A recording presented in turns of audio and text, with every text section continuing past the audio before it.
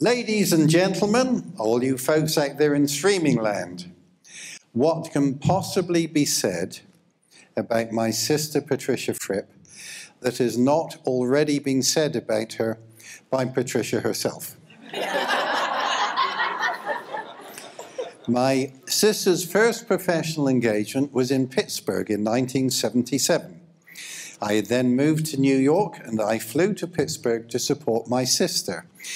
She was at that point at the top of her first profession as a barber. You have probably never had your hair cut by my sister and most likely never will. My sister as a barber was superb. She had mastered the technique, so she would look at a head of hair and freeform.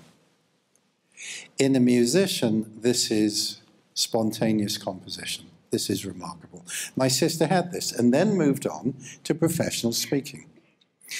Patricia is now at the top of her second line of endeavor in speech coaching. Ladies and gentlemen, Patricia Fripp.